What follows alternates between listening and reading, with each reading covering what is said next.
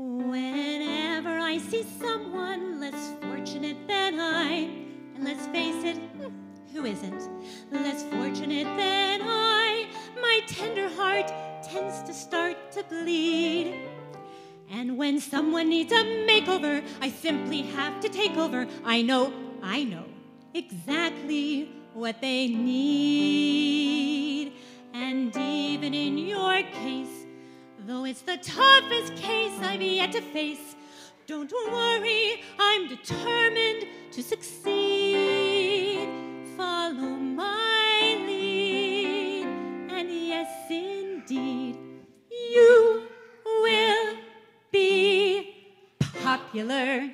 You're gonna be popular. I'll teach you the proper poise when you talk to boys, little ways to flirt and flex. Woo! I'll show you what shoes to wear, how to fix your hair, everything that really counts to be popular.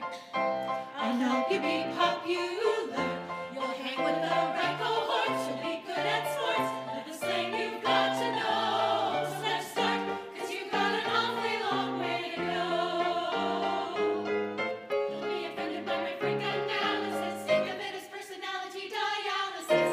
Now that I've chosen to become a callousist or an advisor, there's nobody wiser, not when it comes to popular. I know about popular, and that's this from me, to be who you'll be, instead of jury who you were, are. There's nothing that can stop you from becoming popular.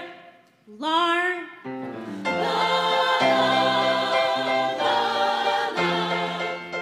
We're gonna make you popular.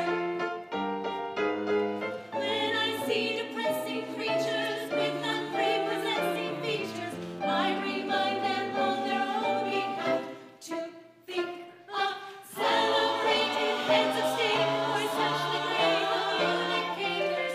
Did they have brains or knowledge to make me laugh? They were popular, please. It's all about popular. It's not about aptitude. It's the way you're used. It's very shrewd to be very, very popular, like me.